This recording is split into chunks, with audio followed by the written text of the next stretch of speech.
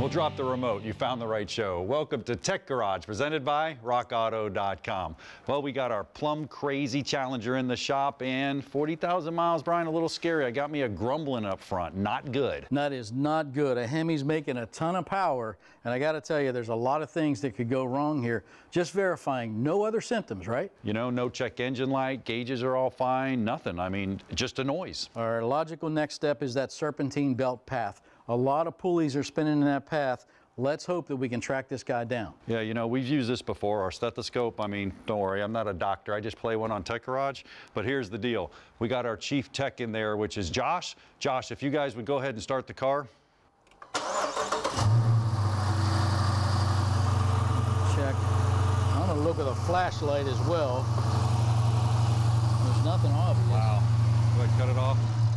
Man, I'll tell you, Brian, it's resonating. I got it somewhere in the center, but I still can't tell if it's timing issue or an accessory. Well, I'll tell you what, we got your belt tensioner pulley right there. Why don't we go ahead and release the tension in this? I'm going to pop the belt off. Okay. And just see what we can learn. See if I can get down here in the little... We got the alternator right here. We got the power steering pump. Okay. We got the condenser. I'll give you a little tension. I got it. I'm going to keep my hands out from under that pulley. There you go. Okay, belt's off. Pop it off over there. I'm going to send it your way. Okay. The tool so this would be normally a really good next step would be to restart the engine and see if we've still got the vibration, because that would imply timing. That's perfect. So if the noise is still there, oh boy, I'm scared. It's in the timing system. If the noise goes away, well, it's in an accessory. So we want to go, oh boy, yep. There's your water pump. Look at that. Look at that, yeah. I mean, that's a ½ inch of play. Man, that's huge. Well, I'll tell you what. There's the culprit. Looks like I'm replacing a water pump. You got your work cut out for you. You know, you get started on the water pump. I'll set up a demo to show you how a coolant system actually works. Awesome. Okay, well, it looks like 7 or 8 bolts around the face of this water pump. That pulley is unbelievably loose. That was the growling. Again, a lot of power coming from a Hemi. I think this is a 13 millimeter. Let me grab this. I'm going to crack a few of these loose. First thing is remove this engine coolant temperature sensor gently. Don't break this. Get the temperature sensor wiring harness off, down out of harm's way. You want to protect that guy during this repair. I'm going to get these mounting bolts in the housing here cracked loose. And then I'm going to go get a drain pan so we can appropriately capture the coolant. Start to drain this joker. We'll have to transfer this bracket as well. Of course, we'll have to get the hoses off. Then I'm going to rockauto.com to get our new Hemi water pump. This is going to be fun. Well, while Brian's hard at work over there, let's take a look at a coolant system. Why do we even have one? Well, your engine fires down in the cylinder, boom, you get a ginormous explosion, 1700 degrees Fahrenheit. I got to get it from the engine to the outside air. It's all about that law of thermodynamics. Well, how does it work? All starts right here in the front. You have a radiator located right here in the front, and then what happens? Your radiator actually has the antifreeze in it, which travels up through the lower radiator hose over here to your water pump. Now, your water pump circulates it through your block, some galleries inside of the block that goes around those cylinders so the heat will jump off. So we're super hot here, maybe 250, 230, jumping into the coolant. Then we come up here and there's a thermostat right here that keeps it in the block till it gets up to temperature. Well, once that opens, bam, it flows back up here to the radiator. It goes into the radiator and it works its way down. Now I bring in 250, 260 coolant. Outside air temperature is 80 degrees, law of thermodynamics, bam, heat jumps off. So I'm grabbing it from the engine, throwing it out the front. Now, more importantly, a couple of tips. You can run your hand down the radiator, you start feeling some cold spots, that could be a problem. You check your upper hose, make sure it's opening up. Now the cool part is I can fire this one up. You can actually see it pumping. It's pumping through there, the coolant fan's working. This one's working great. 2 words you never want to hear when you're working inside a water pump: rattling and banging.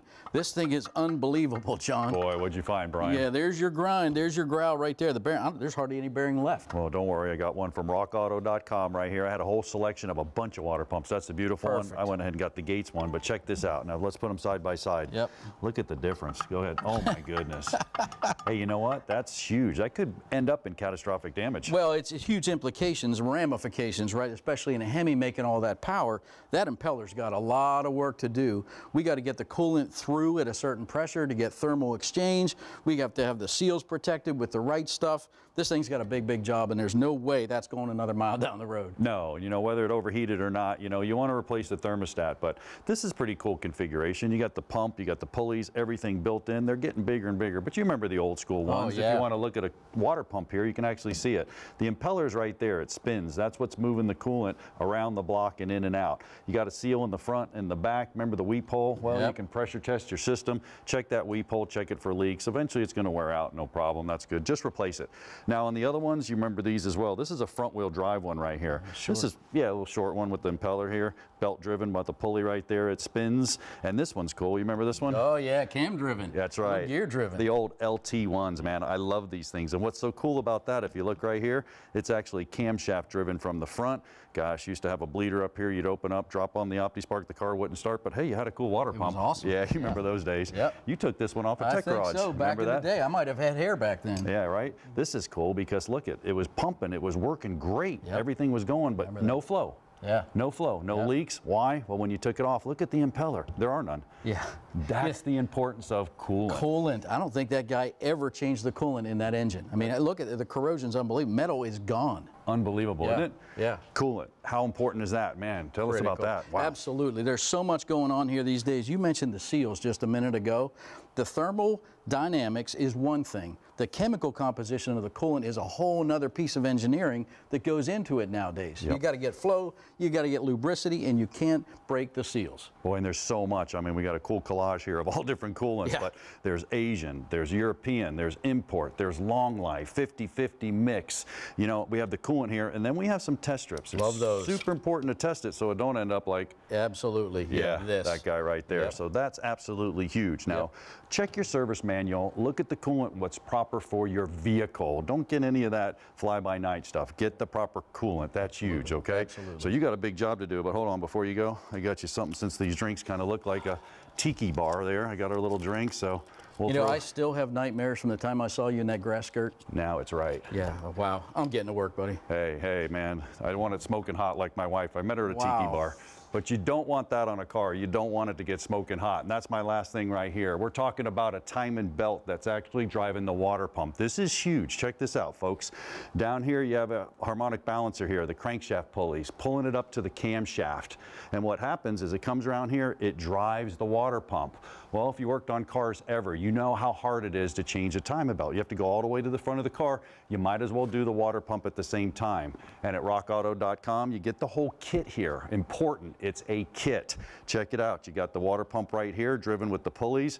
You flip it over, you can see the impeller right there. Now that's riding in the timing belt system. You got the bearings, you got different pulleys, everything associated with the system in one kit. Why do the job twice? Not only that, if this water pump leaks and it gets on the belts, antifreeze, water pumps, coolants don't get along. That belt right there will slip. And if it slips and it's an interference engine like today are, that's catastrophic damage. So make sure you replace it as a whole system.